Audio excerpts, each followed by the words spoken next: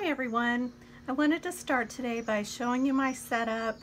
To start with, on this little photo easel, I have a bunch of sizes of pre-cut watercolor papers that I have cut from 9 by 12 or 8 by 10 watercolor paper pads.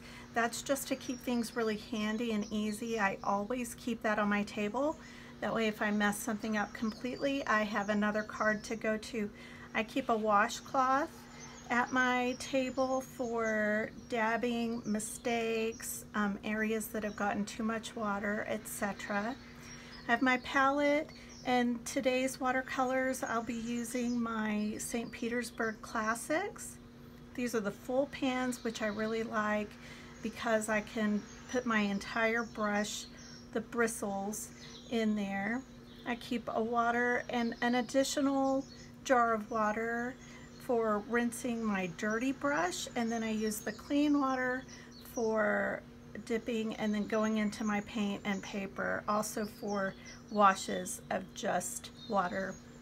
I have my pre-cut 4x4, and I've already penciled in a little picture, and I did that because I cannot paint this picture freehand without a drawing to save my life. So I went ahead and sketched a little picture in there. I don't know if you can see that. And today's watercolor paper is this $3 pad of watercolor paper from Dollar Tree. I love this paper. I know there are some reviews that say it's not very good, but I'm not a paper snob, and that is not to knock anybody who really cares about good archival paper, arches, etc. It's just that I know I'm a beginner and learning, and let's face it, I just don't want to fork over the dough for something I really may throw into the trash. But these are 8 by 10, and I have this pre-cut 4x4 from this. And so what I did was I actually, per sheet, I cut 2 4x6s, and the remainders were 2 4x4s. And so that just works out great. I get 2 4x6s and 2 4x4s. And then as for my brushes, I have a size 6 and a size 3 Intuition brush from Artigria. So let's get started. Okay, so to start today, I really want to wet some of this background, and what I want to do is I want to leave this picture the color of the paper. I want to drop in pigment all around it, but I want to leave the picture kind of a white. And one of the reasons I love this paper so much is because it has this beautiful creamy tone to it. It's really, really pretty. I don't know whether that comes across on the tutorial or not, but it's so pretty. And I feel like it really makes this beautiful white milk glass or milk pitcher when I simply bring pigment all around it. So I love that. I also like that it's a very thirsty paper. So I'm going to start with my raw sienna because it's a nice warm tone, and it's really almost, on here it's barely more than an off-white, and that's kind of heavy. So let's see if I can just kind of dilute that a bit. And I tend to not be too worried about most of this painting, but around the picture I do want that pretty precise. So just kind of brush that out a bit.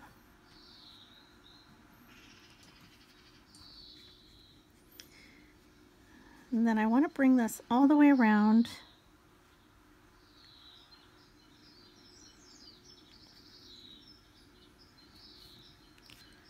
So So just getting this all blended, and I'll take a little bit more of this raw sienna and go underneath this picture. I want to keep a nice loose shadow here and a bit more right in the top.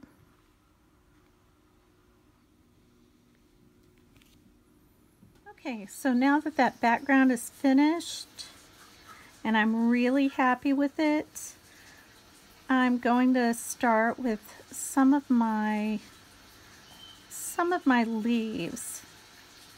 And I'm doing the leaves first, these stems and leaves, just because I want some loose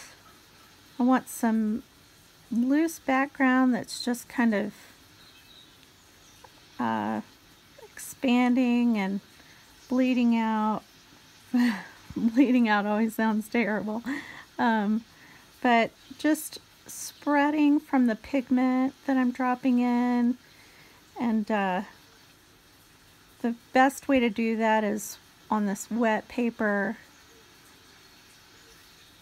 So just some little whimsical things, and I think I'd like for my painting to have a bit more on this side. I don't think it would matter, but I kind of like to offset my florals a little bit, or to have them a little bit unbalanced, I guess. I'm not sure, but I like that.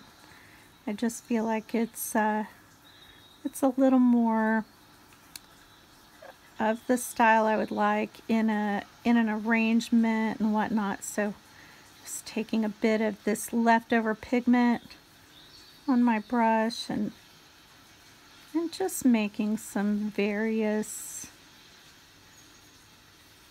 background strokes. Just some nice, swift, easy little things. I like this right here. To me, it almost looks like kind of some sort of fern type greenery or lacy scalloped vegetation, and I really like how that turned out. And so what I want to do today is I want to fill this with maybe some geranium type florals.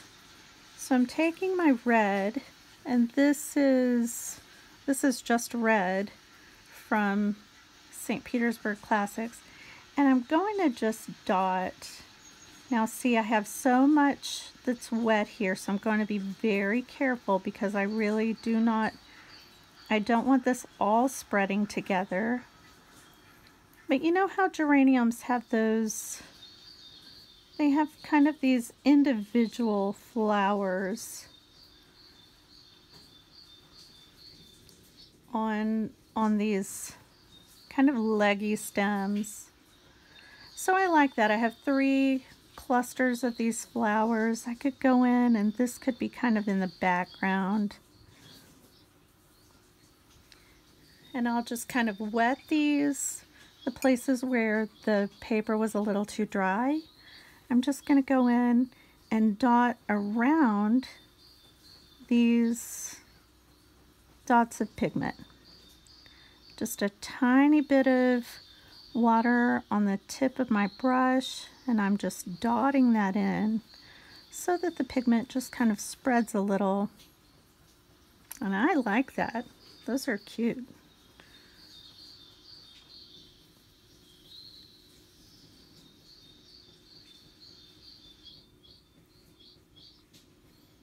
And I feel like geraniums are very forgiving. This is a flower that, you know, you can just play with, and they really are so playful. So I feel like they don't have to be very precise. I feel like it's very easy to get the feel of them. And in an abstract sense, they really come together so beautifully. So you see how this paper just reacts so well. It gives a nice I would say maybe almost a vintage kind of feel, and I really love that. So I may come back to some of that, and what I want to do now is some yellow flowers in here. So here I'm taking my yellow deep, and I'm not sure if I think I may do 2 of these kind of right here and maybe 1 more out here. And I'm just dotting in. These are, who knows, the idea is kind of like a lupine,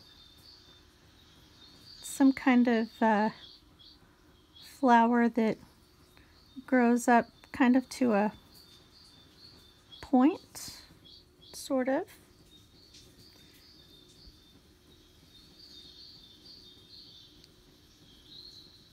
Love that. And then I'll go in again, just going in with some clean water. And I have a smaller brush, and I actually could use that. And actually, I am going to switch to that. This is my size 3 round. And it just holds a little bit less. I'm being very careful. See how this has a drop of, I don't know if you can see it, we're not really at a good angle, but it has a drop of water up on the ferrule. And so I was careful to brush that off there because I really do not want that water to drip down into this. It will just create a pool of spreading out pigment, and that is not what I want. I do want to retain some of these individual little petals. So I'm just going in very lightly, and I'm just touching around and just right up to some of these little dots here. And not every dot, because I want to retain some of the deeper little petals there. So just some of them. Do what you like. This is not, for me anyway, I'm not really trying to create something that is necessarily science book worthy. I'm not going for the most botanical accuracy. If it looks like a certain flower, that's great. If it reminds you of a certain flower, that's even better. But I just feel like, you know, the idea of what's going on here is what I'm going for. So now I want some little scallopy leaves for these geraniums. And the way I do that is I just take my brush and I just kind of scallop around there. And I'm not worried if I get a little bit of bleed in those. That doesn't worry me now. I am watching it because I don't want that to happen too much. I don't want to lose too much of my petals or my leaves. Either way, that will not be good. I'm just creating these little scallops. You can do it by angling your brush.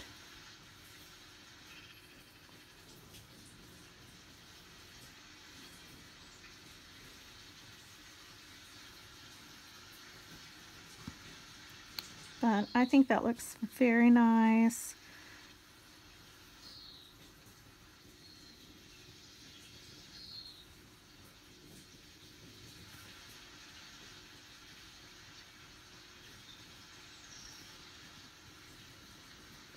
Okay, and this color I did not mention is green cane.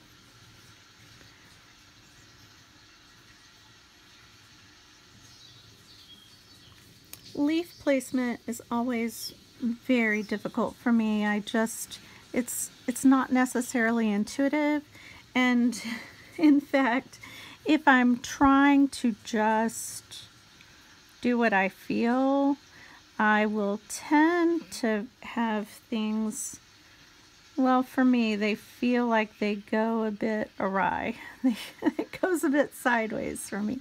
So So I do kind of have to think about it. I just am not very intuitive with the leaves, and you know, good or bad, just it is what it is. There are some artists that I watch and I think, wow, they just know. And I think that's something that comes, it's like muscle memory. It just kind of comes as you go, maybe. So these geranium leaves, I feel like they have a little bit of yellow inside, so I'm just going in, again, trying not to have a bunch of water on my brush, but I'm going in with that same yellow deep, and I'm just going to add it in and let it bleed. Just let that bleed together with the green, however it wants to. And I don't want to overdo those geranium leaves, whether that's good or bad. And up here, I did end up with a little extra bleed onto that geranium, and so I'm dabbing that away. And I'm going to go back as these are drying and just add some little deeper petals.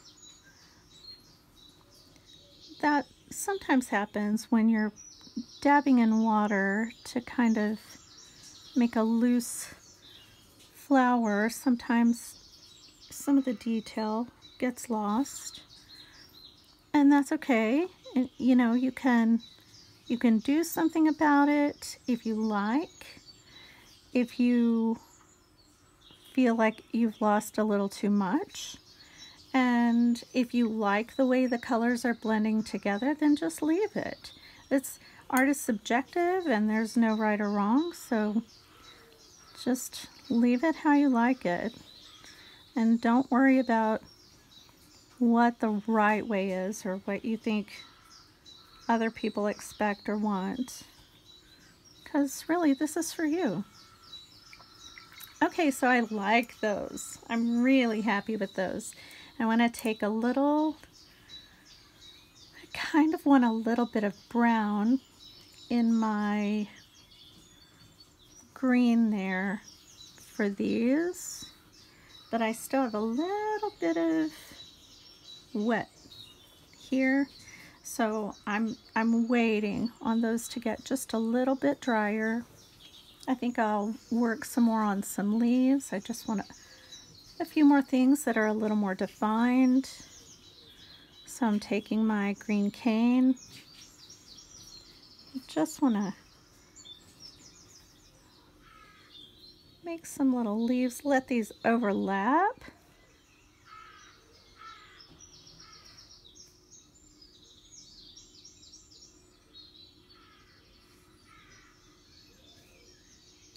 I am glad I switched for this smaller brush.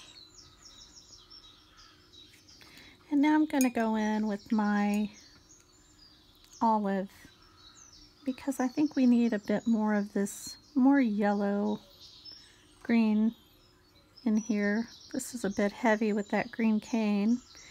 And I could do this deeper, but I'm in a deeper shade, but I really, well, I was hoping that would be a bit lighter.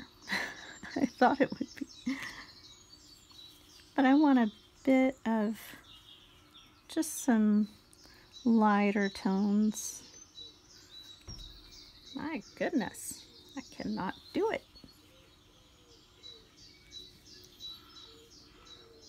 Okay, I just want to put a little bit of detail in this.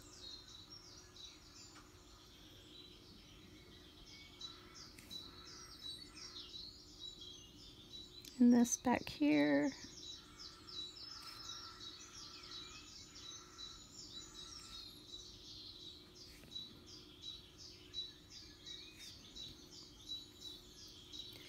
And I feel like this might be a little much, so I'm just going to kind of dot that out.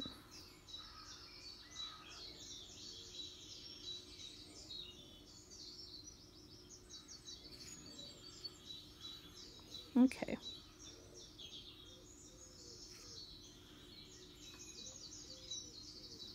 Okay, just some little light leaves in there.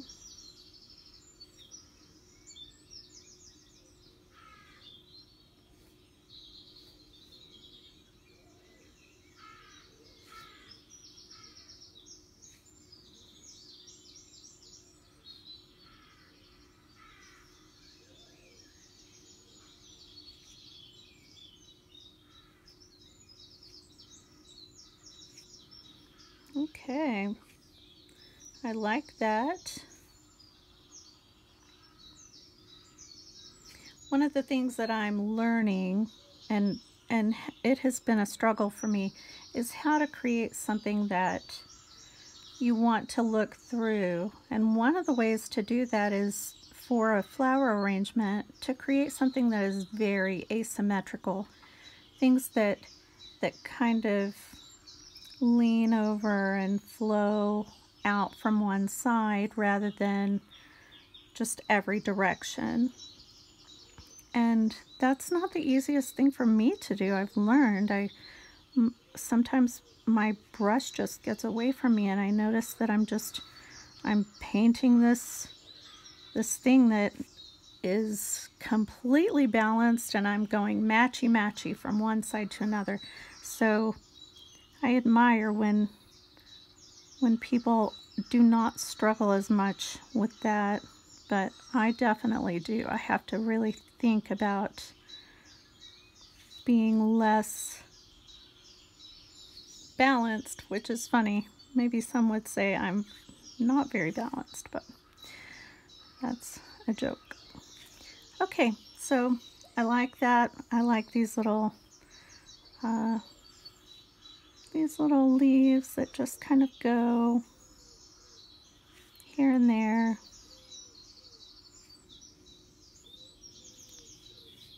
I'm actually really happy with that.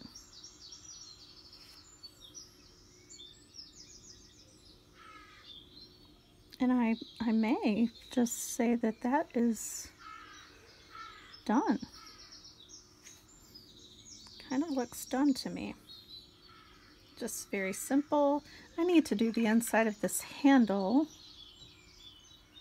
And then really, that's it. Maybe a touch more shadow beneath the picture.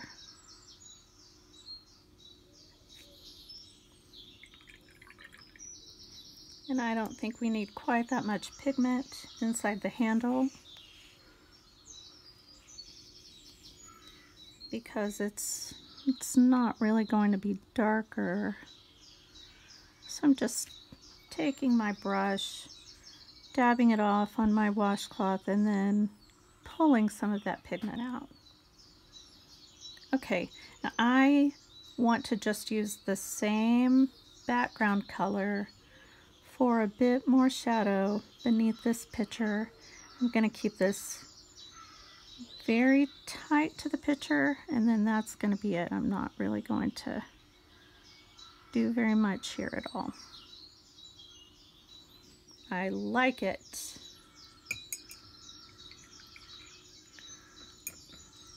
One last thing that I think this maybe needs is just a tiny bit here and there, making sure my brush is not drippy at all.